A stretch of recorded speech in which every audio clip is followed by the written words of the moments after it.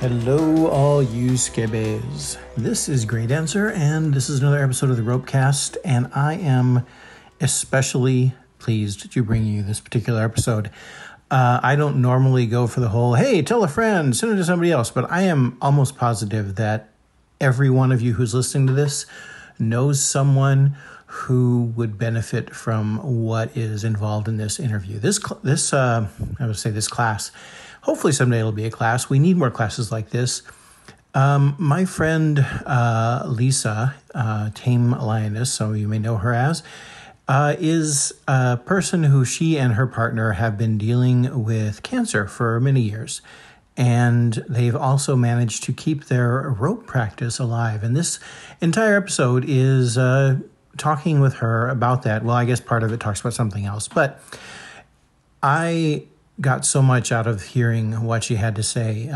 It was inspiring, and I hope it will inspire you. It's also really long, so I'm not going to spend a lot of time talking about it beforehand. But I will just say that this is a thing where when you listen to this, or if you know someone who is dealing with some kind of any kind of physical or mental impediment to their rope practice, and they're trying to find ways to adapt to it, and they can't quite keep up with some of the rope rock stars that you see on Instagram and things like that, send them this episode. They will get something out of it. I almost guarantee it.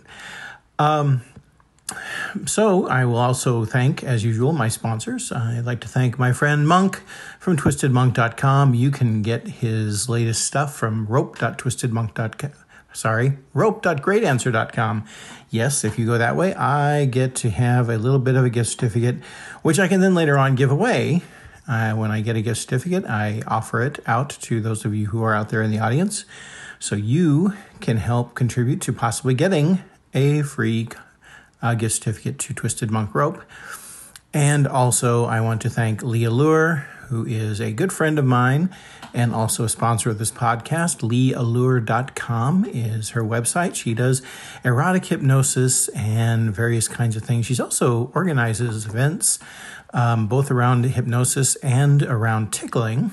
And, you know, she's a friend of the rope community. She's not that involved in herself, although she can do some pretty fun hypnosis tricks involving rope and bondage. So check out LeeAllure.com, or hey, just send either her or Twisted Monk a little note saying thanks for sponsoring the Ropecast, because it is definitely a good help. They help me pay for my hosting and occasional upgrades to the equipment and software and stuff like that. So with no further ado, I'm going to get right into the interview. We used it recording Skype. There was some... It was not the most clean recording ever. I've put in some time cleaning it up as best I can, so I apologize for the audio quality in advance, but it is definitely understandable. And like I said, this is probably one of the best and most meaningful interviews I've ever done on this cast in 12 years of doing it. So thank you, Lisa, for taking part in it, and I hope you enjoy the interview.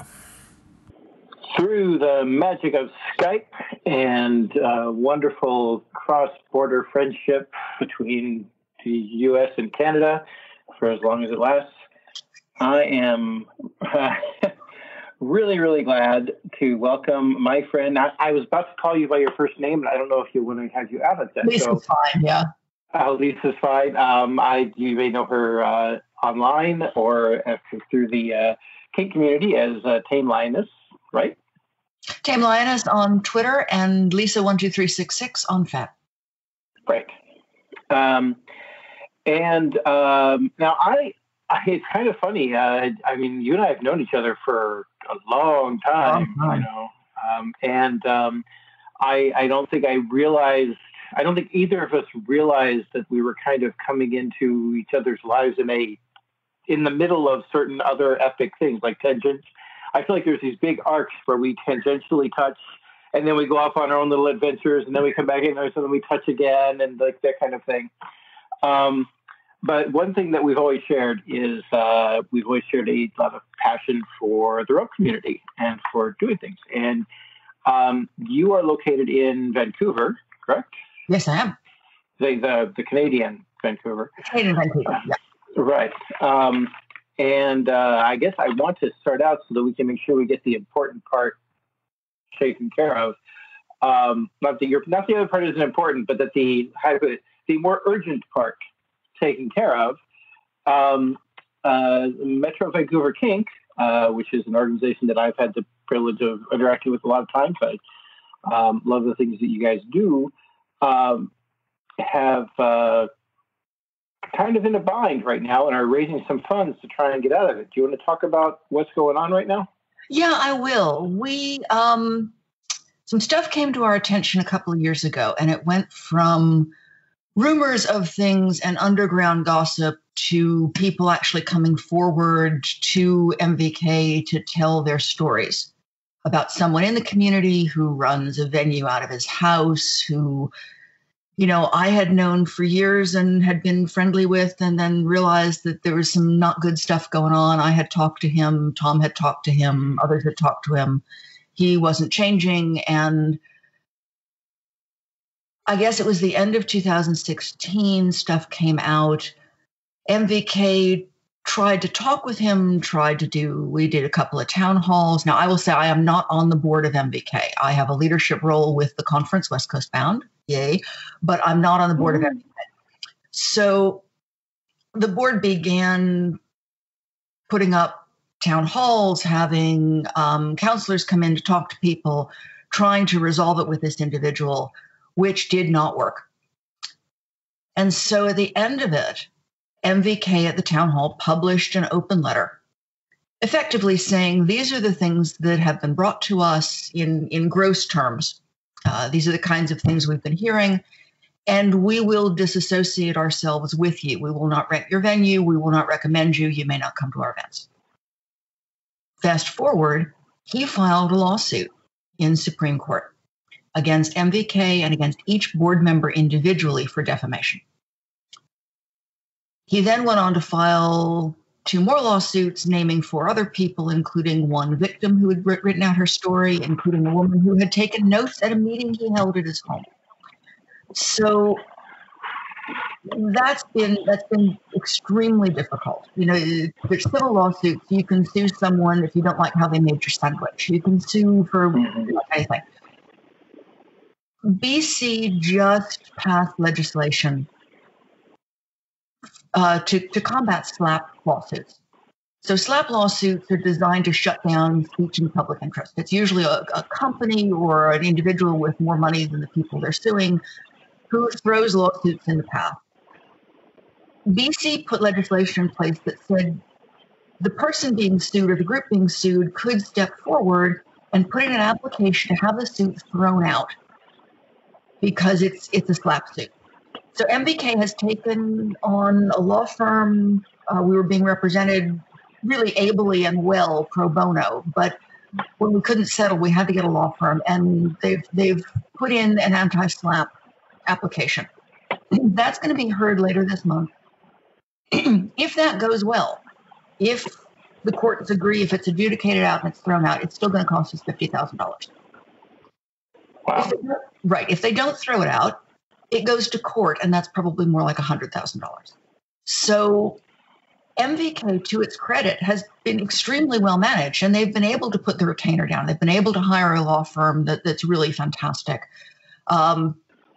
Depositions were last week, but it's 2 days of 8-hour days at $500 an hour for the lawyer, plus the prep work. So we have a GoFundMe set up, and you've got the link. I hope you put that up. Oh, yeah, that'll be in the show notes as well as in the Twitter. If you search MVK on GoFundMe, you will find it. We've raised a little under 16,000 Canadian now. And of course, for you guys in the US, it's not even real money, right? Just throw money at it because it's Canadian. Way to stretch your dollar more, yes. It doesn't hurt a bit. We're also having an auction coming up, and I'm asking people who, if you run an event, can you throw us a couple of tickets? Hey, great. Can you throw us a couple of tickets? If you teach, can you throw us some Skype lessons? If you make stuff, can you throw us some stuff? We're going to be running the auction August 2nd to 11th, and we've got things like 2 tickets to Tether Together, We've got private lessons with Full Circle Kink, private lessons with Xanthine. We've got some books by Princess Callie. We've got some books by Evie Vane. We've got stuff coming in that I think is going to be really fun. And we're going to be creating pins that say, I support MVK, that you'll be able to get for a donation. But I think this is important. It's not just important to us. We've had other cases of individuals trying to sue victims in the community. The one out of Baltimore is the best known.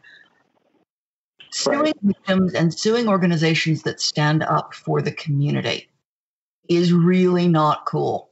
The person with the most money should not be able to win. And so we're hoping that the community stands with MVK, because if we can win this, if we can knock this down, it makes a pretty strong statement to suspect individuals everywhere that suing your victims or threatening to sue your victims is really not a viable answer. Yeah, that's kind of where I come down on this. I've had people, say, well, I've looked at the examples of, I don't know if they did what they did and things like that. Not necessarily in this case, but for other cases. And my response is always, we know for a fact that rather than try and resolve this, they are resorting to, suing as a punitive measure, like you say, as a way to try and just, beat this person into giving up, or as a punishment. And I'm like, that's stifling. I mean, on one level, you can say it's stifling free speech. On another level, it's just a dick move. I mean, it's just really, it does not speak well, and it's chilling because it makes more people less willing to speak up, which to me means that, the person, rather than, working through things in whatever way is necessary on a personal level, is willing to sacrifice the community for their own convenience. Right. And that to me is just, regardless of whether they are, if they are being wrongly accused or something like that, then let's work through that. This is not the way to do it. I feel very strongly that any kind of lawsuit like this should be strongly rebuked by the community in general.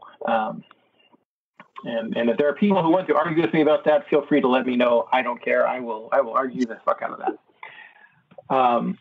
Right. So we will have links to the fundraiser, which, as you said, is August 2nd through the GoFundMe is active now, and the auction will be starting August 2nd. But you'll be able to look at it as I add things in. Yes, and we will have the. If somebody wants to throw me stuff, you can find me on FET. You can find me on Twitter, Lisa12366 at mac.com. You can find me there. Mm-hmm. And I also want to give you some kudos. You also are one of the two main moderators and founders of the Kink Producers Networking Group. That's true.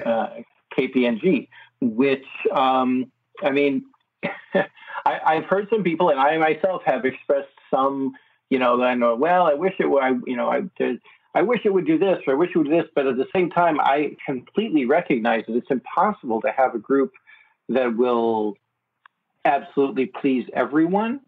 And I think that group is the closest possibly that we will ever get to having good communication within the kink community, especially in regards to references. And it's definitely improved the ability to vet presenters and also keep abreast of situations like what you just described.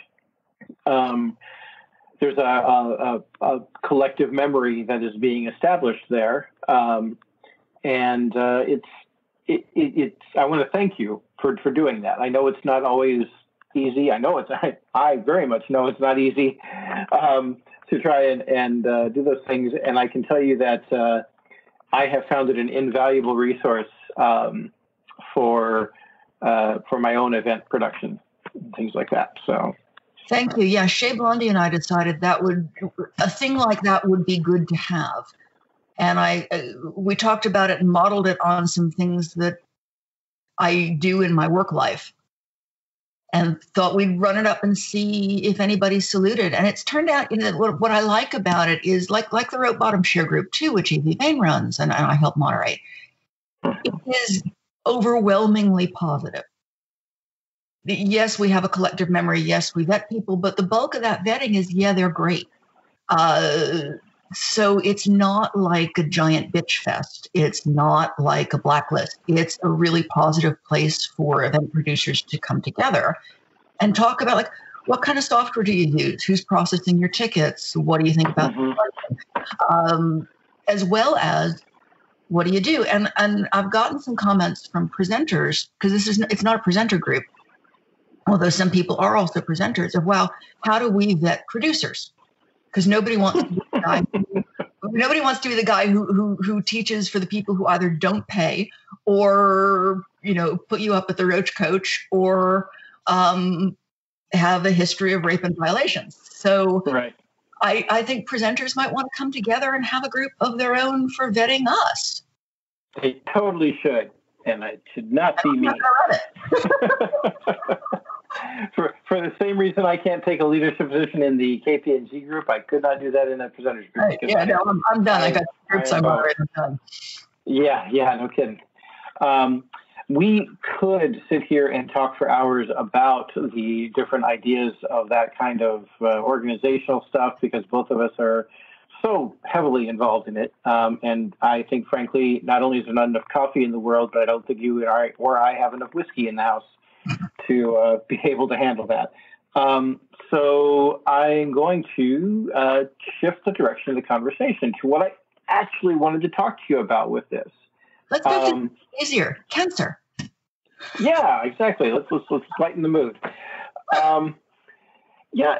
So you, how do I refer to your partner? What's the best way? What?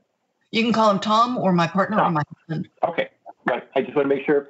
So, so you and Tom, I met you in New York City at a tutorial. We met us at the Vancouver Grew way before that. Oh, we did? Yeah, we did. Wow. Okay. Yeah. We've known each other longer than you remember. My goodness. Yeah, I fade into the background. Nobody notices me, darling. Yeah. Hey, in my defense, I meet a lot of people, and But yeah, no, I met you at the Vancouver Grew. Gotcha. We actually talked for the first time in New York in 2015. The Vancouver Grew, was that the one where the guy did the how to stuff a foreskin class? I think so. Yeah. All the different things to do with the foreskin. Sorry, that stuck in my head. But your history goes back much further than that. And I think I take some Schadenfreude and satisfaction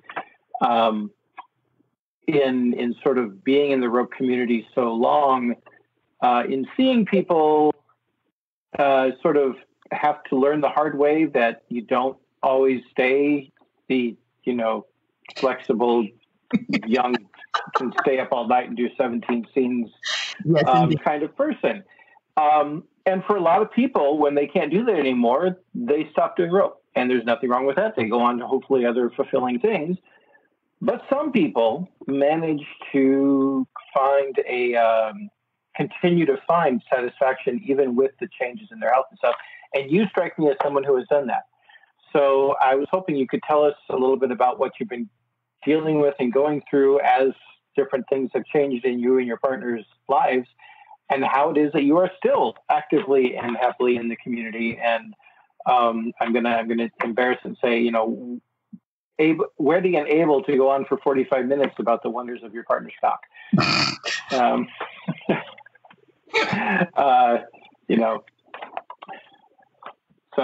What you've been together 28 years? We've been together 28 years. We met at work a little over 28 years ago. And we married coming up on August 10th will be our 25th anniversary. Congratulations. So it's been a minute. And Tom Tom started tying people up in the clubs in New York in 71. He was an alpine climber. He was a guy who had a lot of rope. He did mountain rescue. He knew a lot of rock, a lot of knots. And he started being asked, hey, could you tie my partner up so I can fuck him? So he did. He was going into the clubs and tying people up and untying them. And he thought that was fun. I came to it from a slightly different background, which was I was kind of a dykey feminist of the Women Against Pornography persuasion. So I thought, oh yeah, no, when I met Tom, I thought he wanted me to shave my snatch, and I thought it was the most ridiculous, perverse thing I had ever heard. So the man did the job well. He completely perverted me. But, you know, we started doing little things. And so by 1991, I joined Lesbian Sex Mafia in New York. And I went through their training and orientation. And Tom and I were doing kind of little bonding stuff. I have systemic lupus. So for a lot of years, my joints were very, very bad. And I was super limited in what I could and could not do. So bondage for me was being tied to the bed. It was not being spun around in inversions. And I didn't really like rope that much because we weren't really doing what we could do. But we always kept our kink on. We always kept doing stuff. We moved around the world. We worked around the world. We started doing more serious rope after we got to Vancouver. And my joints were in remission. I was feeling pretty good. And I was doing a lot of yoga. And all of a sudden, I could do the crazy stuff. And I could do the suspensions. And I could do the transitions. And I could do the inversions. And all of that was accessible to me.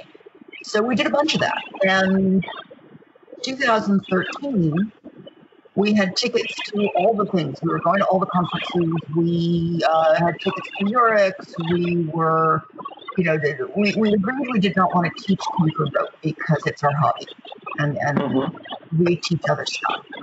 But Tom was doing rope tasters for MBK.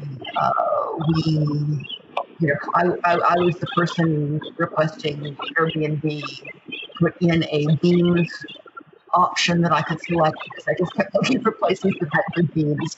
So we could go out with all the photographs. And we were having a blast. In December 2013, I was away for work and Tom was doing a rope taster event and he pulled his shoulder. And everything started to slide down. We began to cancel things. He kept pulling more muscles. Things were not going well. And they got worse rather than better. And so we went to Kink Fest. He was feeling a little better. We went to Kink Fest. He did one day of the conference and never left the hotel room the rest of the weekend. And 2 weeks later, he was in emergency. He was diagnosed with multiple myeloma. And he came out 5 days later to start. So multiple myeloma. Pardon? I was asking you, tell us what that is. What is multiple myeloma? It's a blood cancer, like leukemia, but it acts differently. And one of the things it does is it eats your bones. So the body has things called osteoblasts, build up new bone, and osteoclasts that eat old bone. Multiple myeloma shuts off the stuff that builds bone and turbocharges the stuff that eats bone. So when he went into hospital, he had 5 fractured vertebrae, 12 broken ribs, both clavicles were broken, and a fist-sized hole through his right iliac, which then fractured. He lost 3 inches in height. And what he'd done in December was not pull a muscle, he had broken a clavicle. Wow. Tom is no fun to cop because he's got the pain tolerance and bull rhino. So, you know, he was walking around with fractured vertebrae. And that clearly changed our rope. Like, we had not done rope in a while since December because he was in pain. Now he was in chemo. He couldn't walk. He was broken. When the pelvis fractured, it broke. And so we wound up having to adapt a lot of things. You know, among them, neither of us do DF. That's not part of what we do. And Tom actually has kind of an aversion to DS. So not being able to walk and do things on his own was really upsetting to him. And we needed to create some kind of service dynamics. So what we did was we created a minion evil genius service dynamic. snap his fingers, and I would go, and I would bounce around and get what he needed, because then we could laugh about it. We could have fun about it with it. We could make it something that it was a necessity, and it wasn't a happy necessity, but we could turn it into something that was fun for us. And I think that really encapsulates how we have kept our lives and our sex and our kink and everything going through 28 years is we don't just make lemonade out of stuff. We make limoncello. We absolutely turn whatever we've got into the best thing it can be. So I have to think that I guess I won't assume. Did you already, before this happened, have like just rock star level communication with each other, or did you have to learn new methods of talking about this stuff? Because there's so much. I mean, riggers will sometimes feel like they can't admit that they are tired, much less that they have a debilitating disease that is literally eating their bones.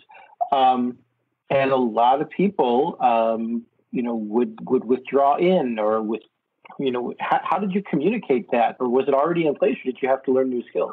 We always had good communication skills, but nothing we had prepared us for this. Like So how did you get through it? We focused down. I was very fortunate. We have been retired for a while. Tom's 72 now, I'm 57. But we had been retired for 10 years when this happened. And so I didn't have to leave and go to a job. I didn't have to get on conference calls and deal with them. We were able to really go narrow. And he was on high dose steroids, which everything you've heard about road rage is true. So at one point he started screaming at me that the jam was not what he thought the jam should be. And I absolutely started sobbing. I'm like, well, no, it's not him, it's the steroids, but it doesn't matter because we have to work through this. We have to figure out how to communicate concepts. So we became extremely gentle with each other. And we would simply sit and talk. And he's not a verbal person in a lot of ways. He's a physical touch person, and he could not hold me. He could not roll over in bed and hug me. He couldn't stand and hug me. So several times a day, I would just go over and sit with my head in his lap, and he would put his hands on my head, because that was what we could do. That was really the limit of what we could do physically. And so we kept that connection that was important to him. And in that position, we could talk. We could say the things that we needed to say. I could talk about what I was afraid of. I could talk about what was not working. He could talk about what he needed. The other thing that we did, because we found that for us, very often we're both very forceful people. We're both very dynamic people. We're both very stubborn people. And so we can do this. Mm-hmm. And what we have for years had what I call a teasing sticker. Tom teases. I generally like it until I don't. So I can say for it out and he will stop.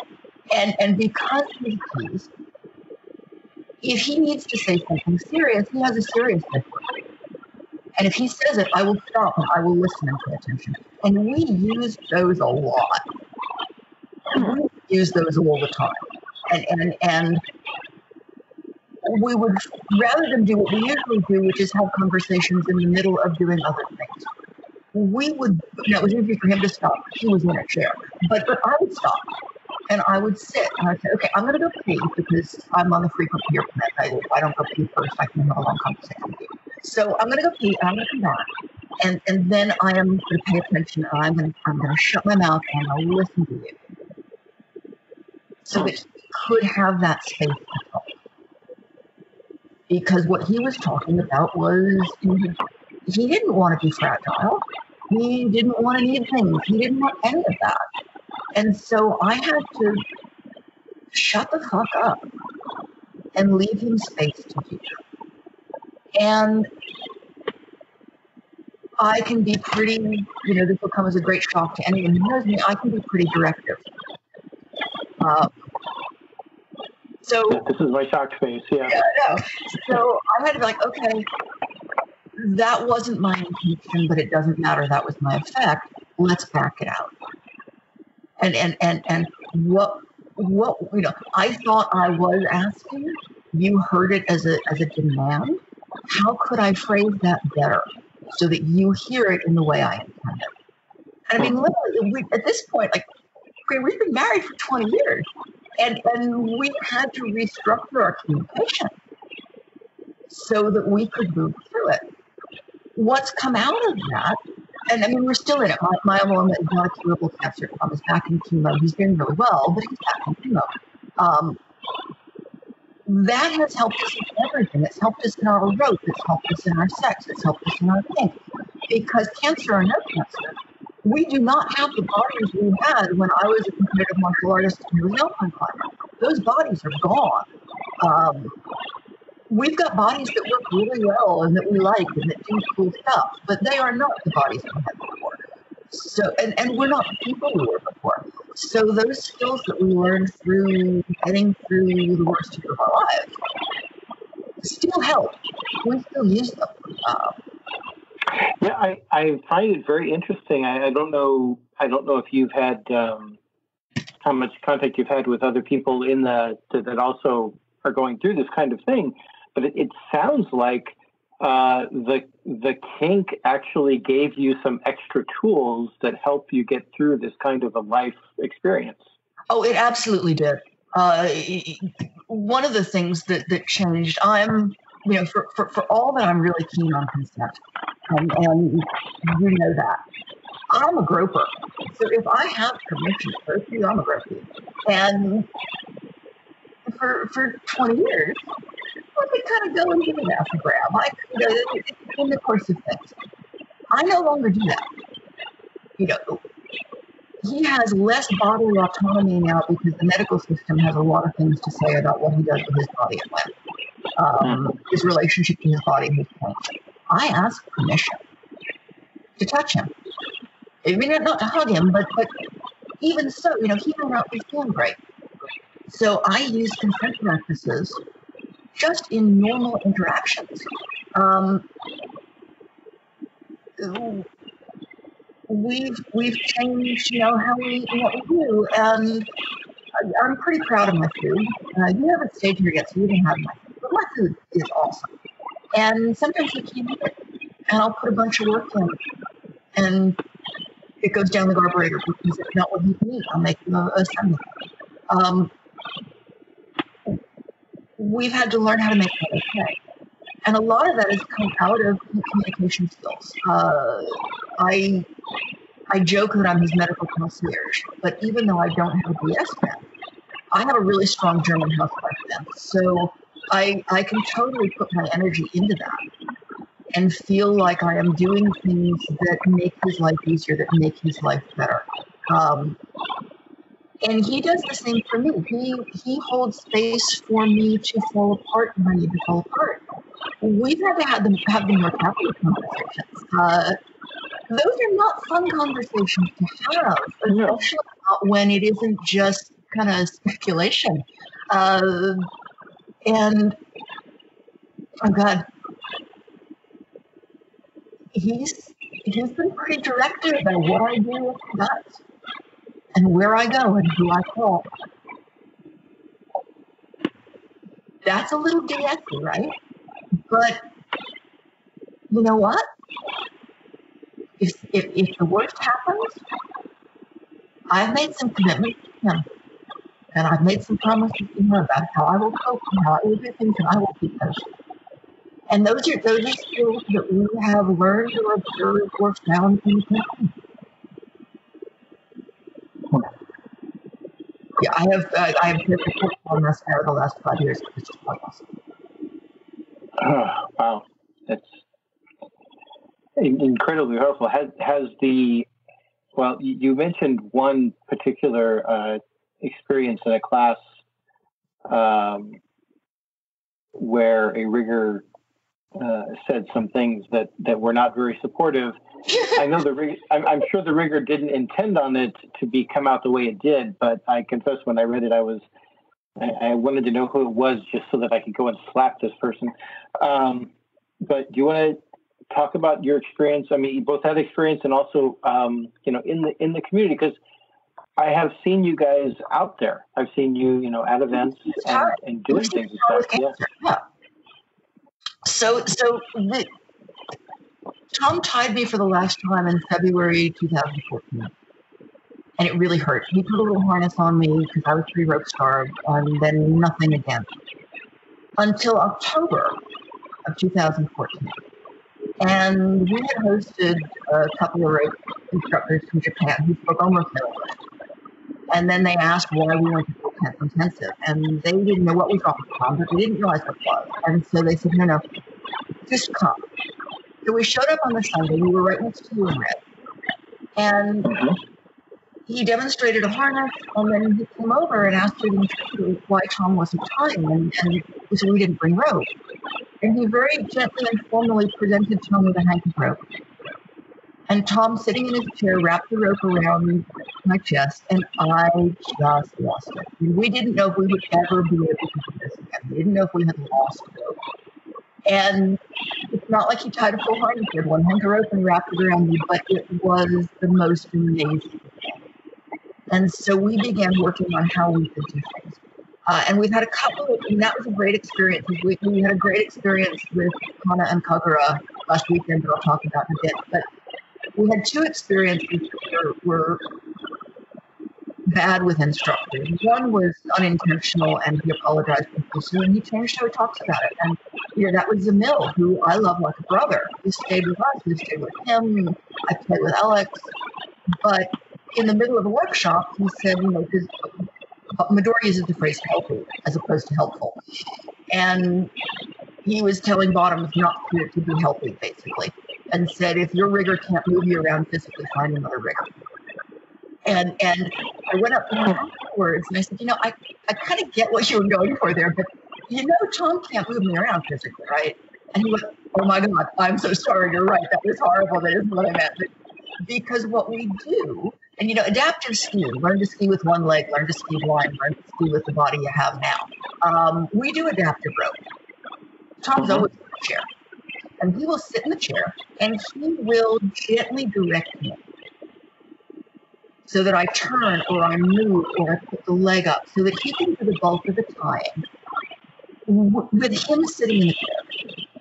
And I put the body parts where he needs them based on his direction. I'm not chopping from the bottom. I'm not, lifting the leg up going, I'd like to do Momo now. I am doing what he tells me to do so that his energy can go to the parts he wants.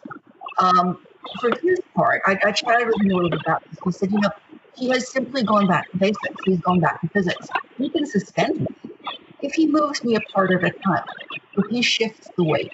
We used to do experiments with spring balances, where he put spring balances on different parts of the suspension and see where the weight really was.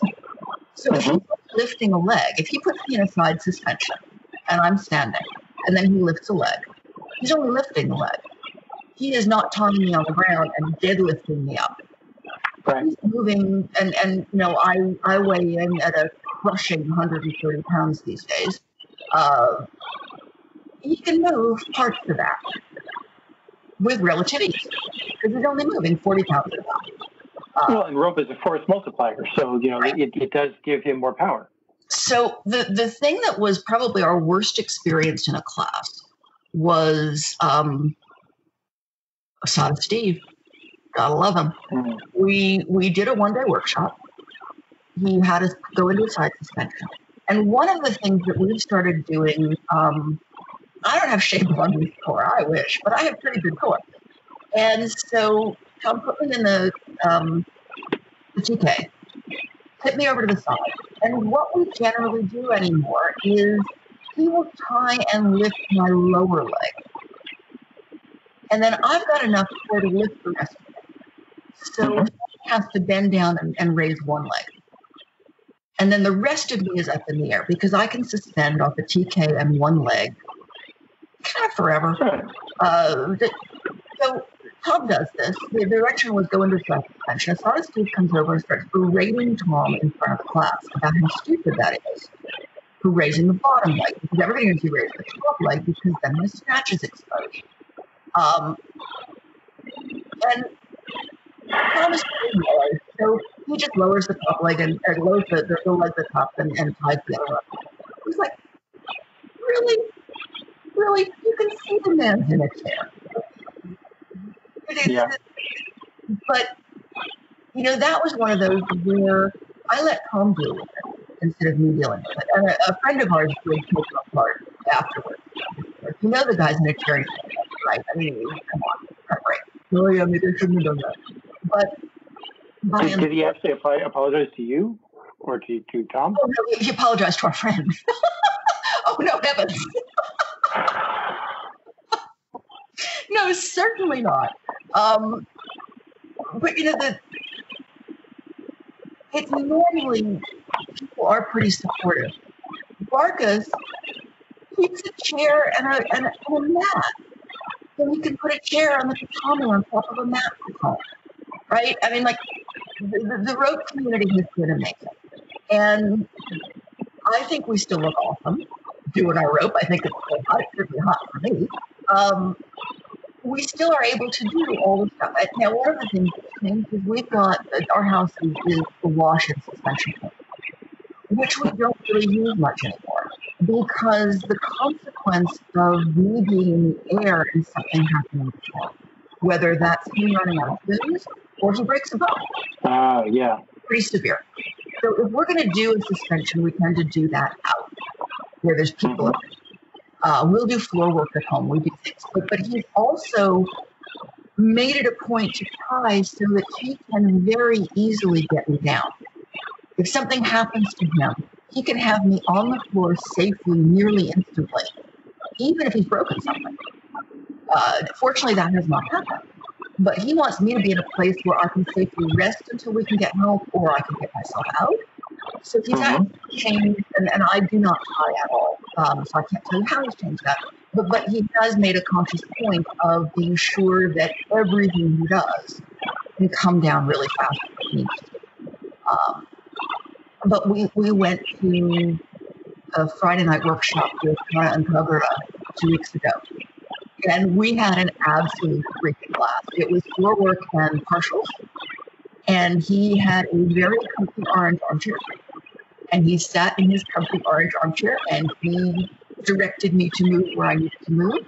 And he came to the floor when he wanted to do all kinds of hurty things to me. And he stood when he wanted to tie off uplines. We have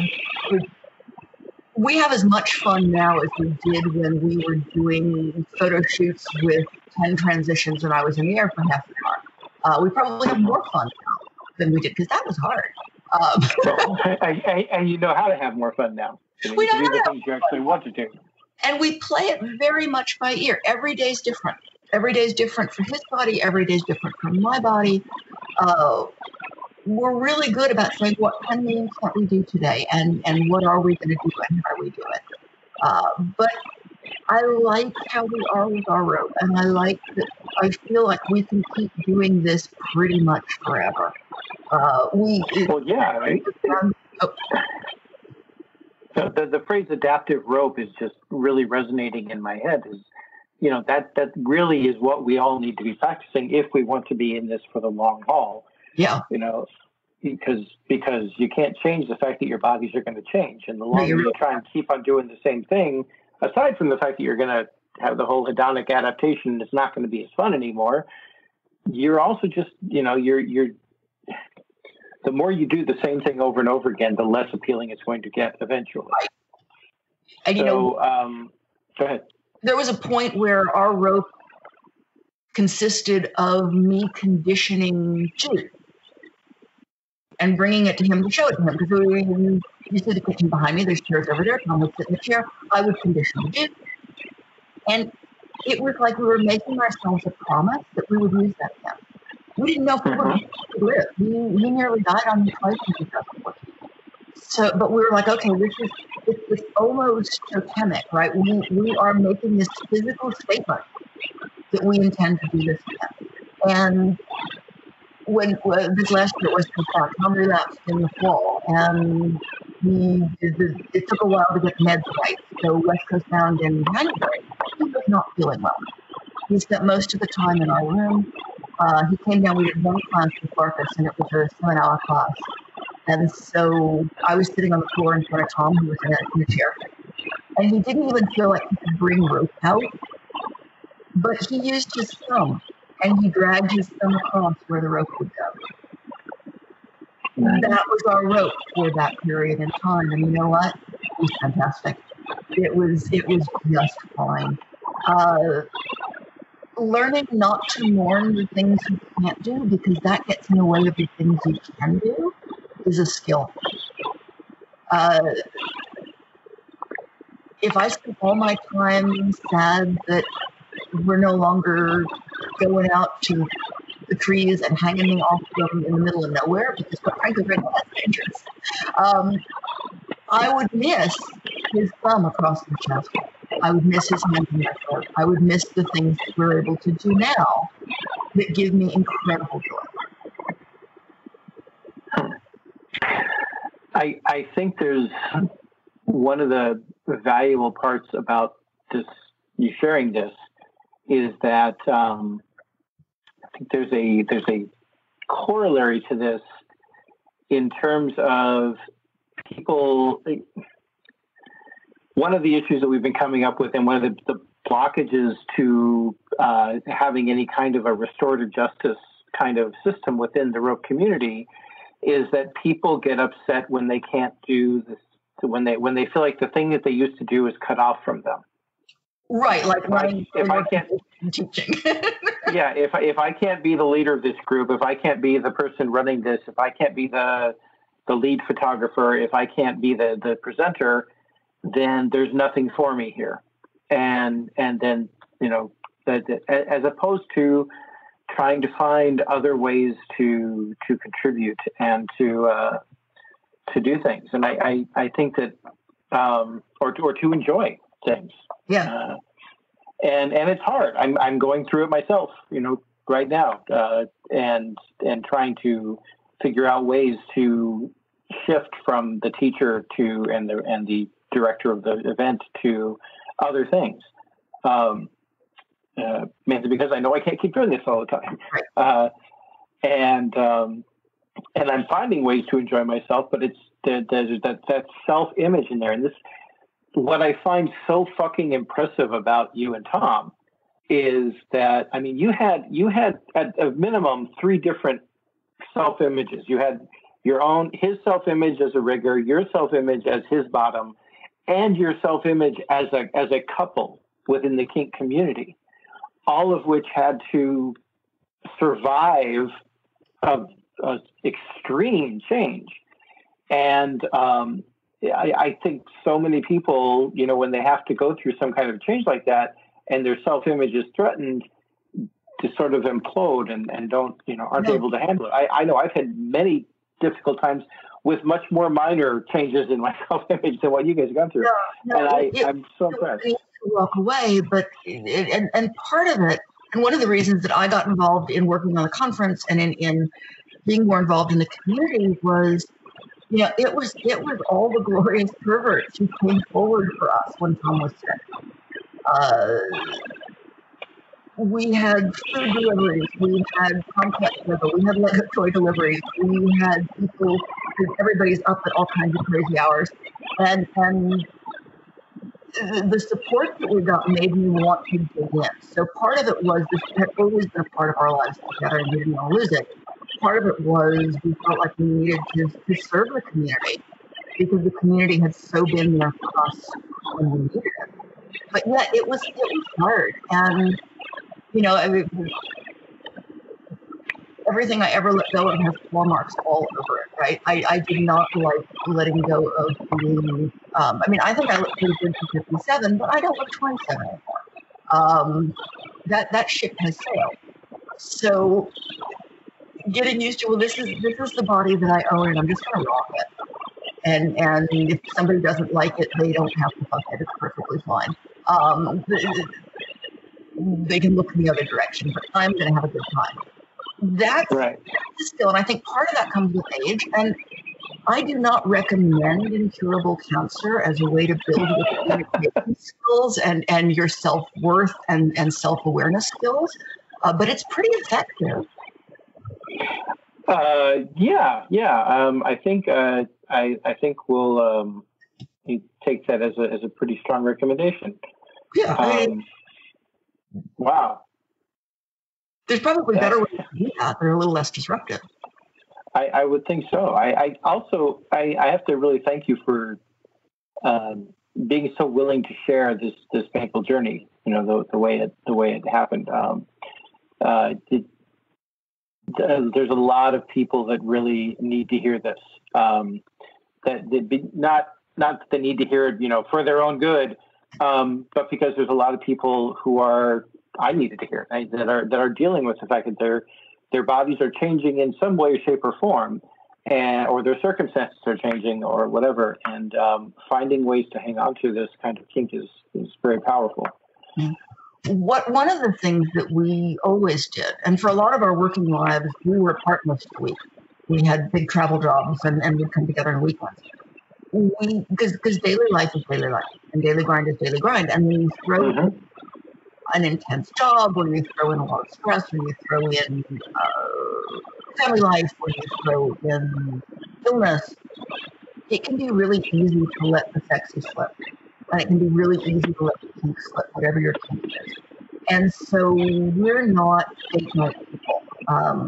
It's never been a concept that's worked for us particularly. But we like even just a little vacation away. Even just we're going to go take a hotel room, we're going to go. But we found if we go to a kink party, we go and it revs us up. Like we can go out and we can do stuff we might not try at home. But if we go to MVK or we go to the development center or we go do something or we go to a conference, it gives us that little boost.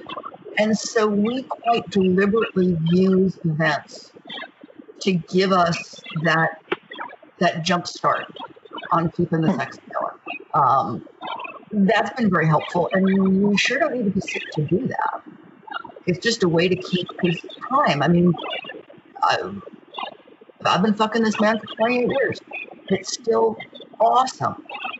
It's 28 years, and I don't know many other couples who are still as active as we are this long.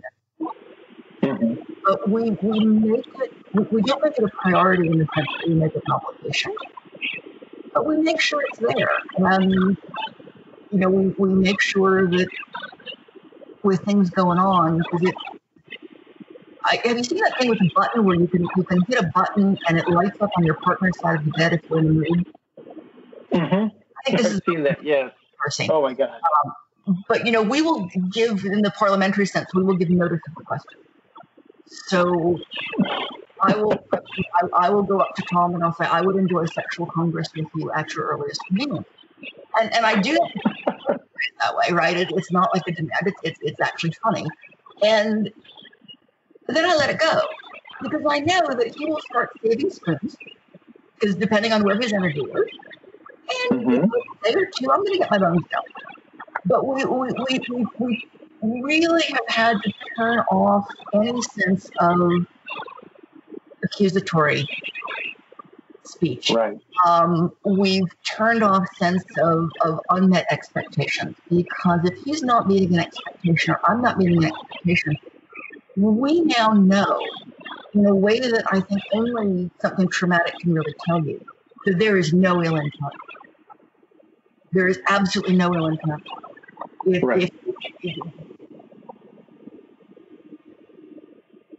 That's actually quite comforting and quite nice to know in my bones that he wants me to have everything I want and I want him to have everything he wants, and we've got real proof of that.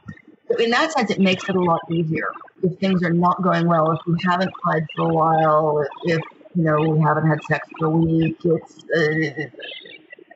nobody's trying to cause harm. There's nothing going on here except it hasn't happened. So let's throw the question out and at our earliest convenience. I mean, I felt kind of bad yesterday because I offered to pull the massage table out and give Tom a good going over, and I was too tired to get back on the boat. Like, yeah, I'm a shitty wife. I promise. How do you? So, this is I feel kind of funny asking a personal question, but this has all been personal. So I think I don't know if you've had to deal with this fear, but this is the thing that Naya and I have been together now 11 years, 10, 11 years, something like that. Not quite a few standards, but we're still there. And I think one of the things that the fears that we deal with is not ill intent, but is the possibility that we're going to get bored with the other person, that one of us is going to get bored.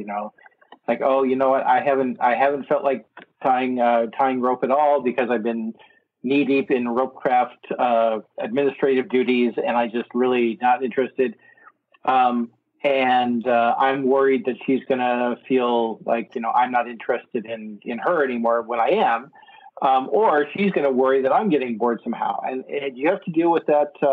Is that a different fear, or is that related to the same ill intent idea? We consider ourselves partnered non-monogamous. And we're not really polyamorous. He was. I'm not good at it. I can play and fuck other people. That's great. But I have one partner. But one of the things that we've always done that put us in really good stead is we get first dibs on bullshit. So I see a lot of people, like I rode horses for years. Tom does not like horses. But he learned about dressage because that's what I was riding. And he built me a top box. And he knew my horse liked him better than me. But, So, and I know enough about photography, and I learned to do some bird watching. But if there's a new activity that we want to engage in, if there's something we want to do, if there's a movie I want to go to, Tom's the first person who gets dibs on that. So there are things that he doesn't want to do. I go to horror movies with Sid sometimes because Tom doesn't want to go to horror movies. But he's always asked, and I think that because we've kept abreast of each other's hobbies, we've kept abreast of each other's interests. I don't take pictures, but I know about photography enough to know what he's talking about, so I can participate in that conversation. And that really helped keep us interested in each other. Because, I'm not a photographer, so you could do that with another friend, and you could do that on your own. Really, tell me what you're doing. Show me why it's interesting to you.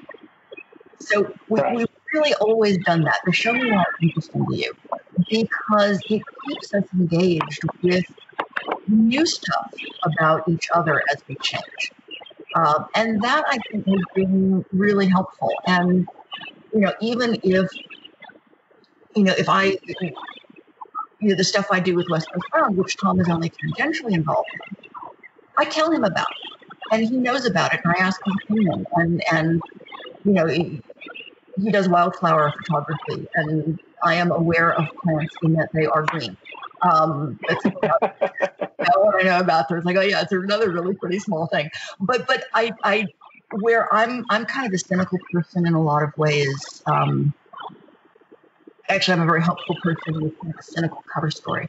But when I don't know something, when I feel inferior, when I feel inadequate, I can hide behind a cynical, they're all little flowers, right? Fuck it. I work really hard not to do that. I work incredibly hard to be vulnerable enough to say, I don't know what those are. Can you show me? Gotcha. Being vulnerable.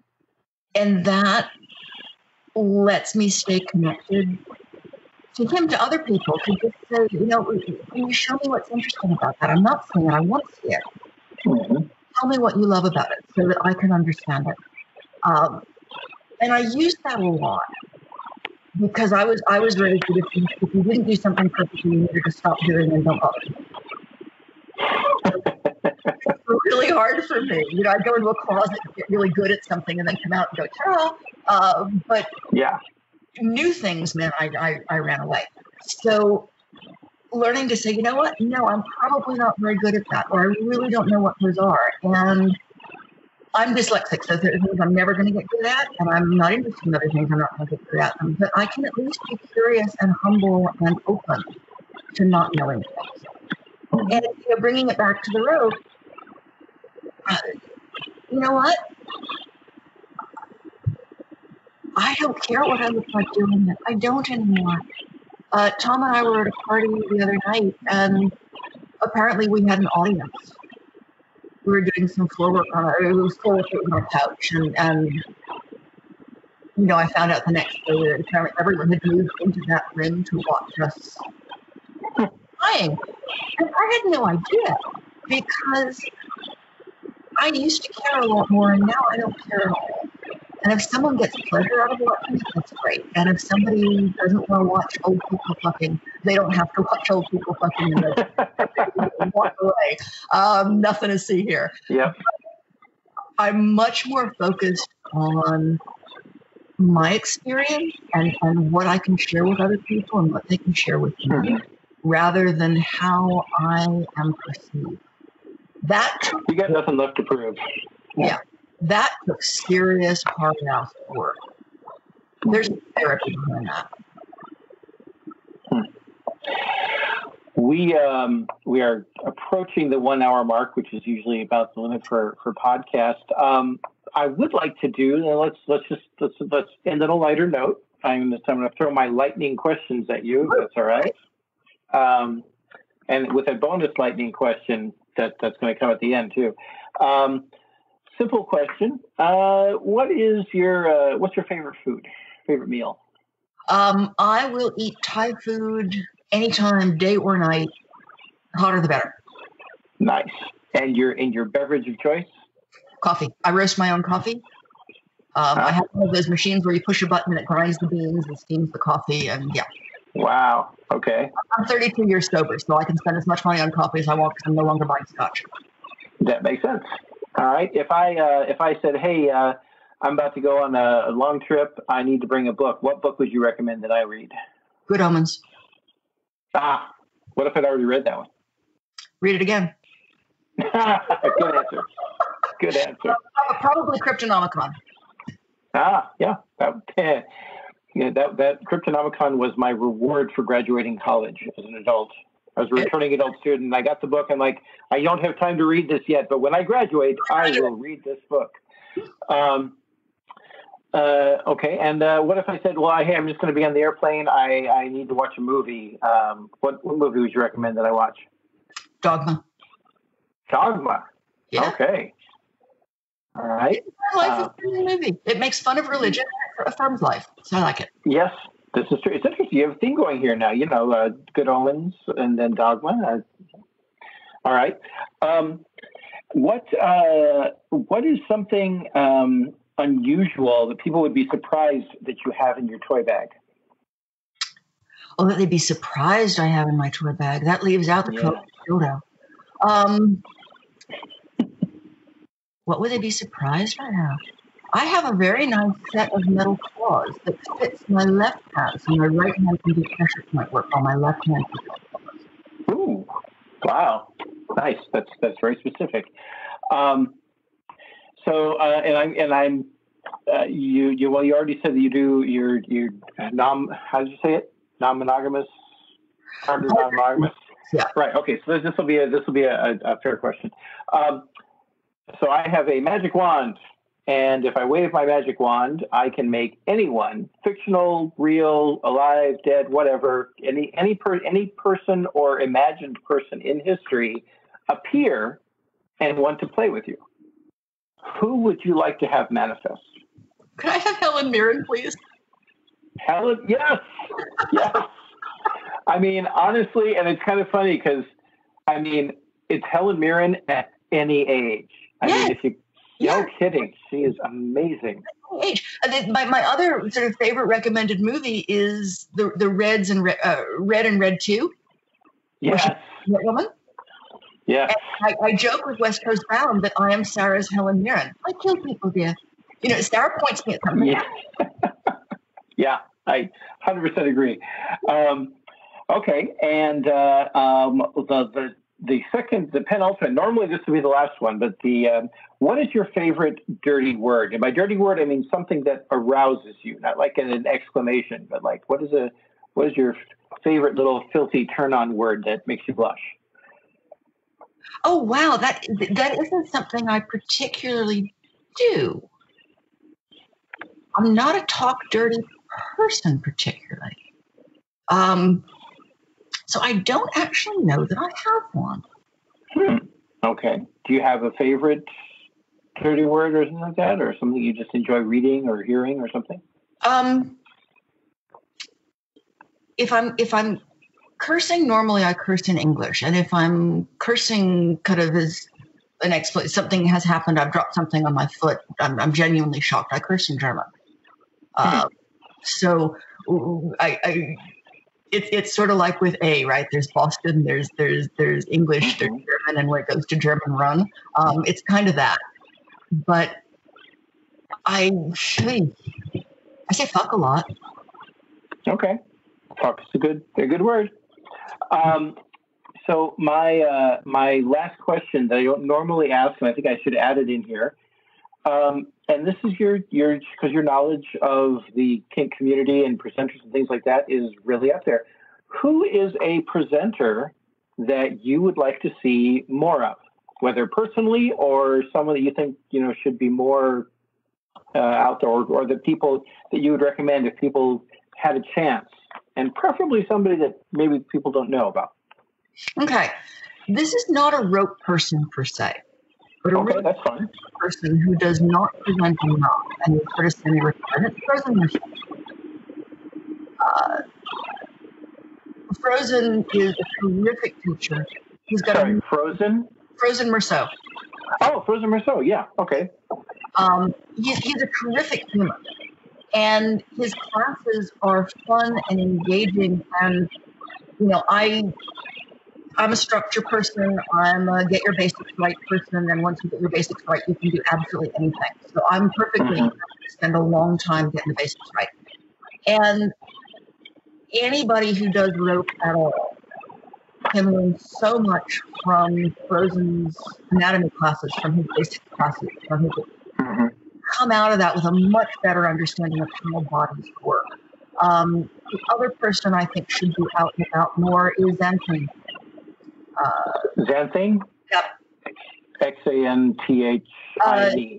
Xanthine. Yeah, Xan. Right. Yep.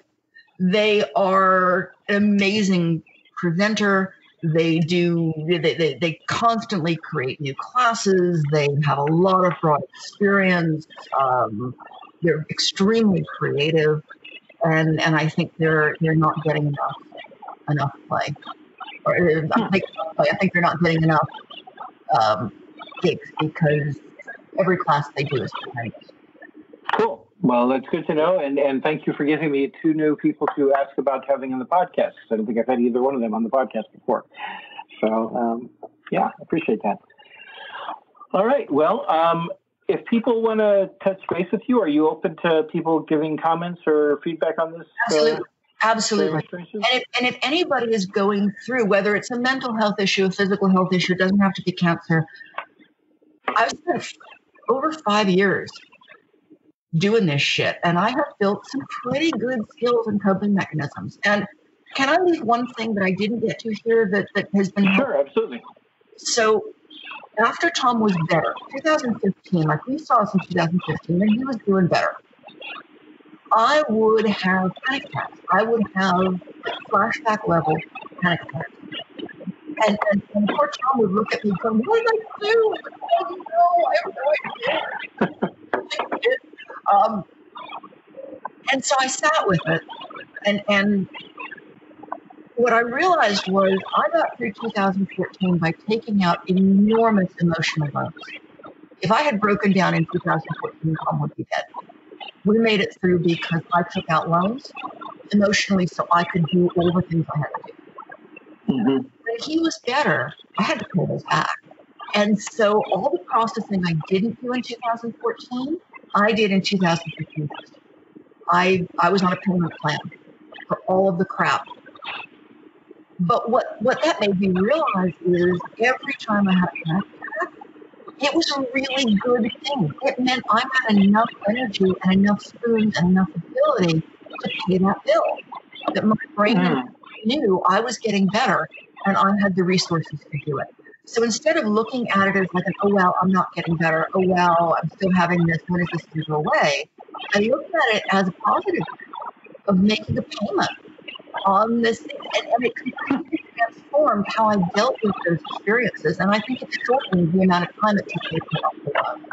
So I will leave people with that because I think it's probably the most important thing I learned about my own process through the 5 years. Emotional loans. I like that idea. That has a lot of applications. Excellent. Well, thank you so much for your time. And how can people get a hold of you if they need to contact you? Is it Twitter or FetLife? Or FetLife work best. Email if you have to, but I'm going to respond better on Twitter or even Fet. Great. I will have links to that all in the show notes. Thank you very much. Thank you so much, Gray. It was great talking with you.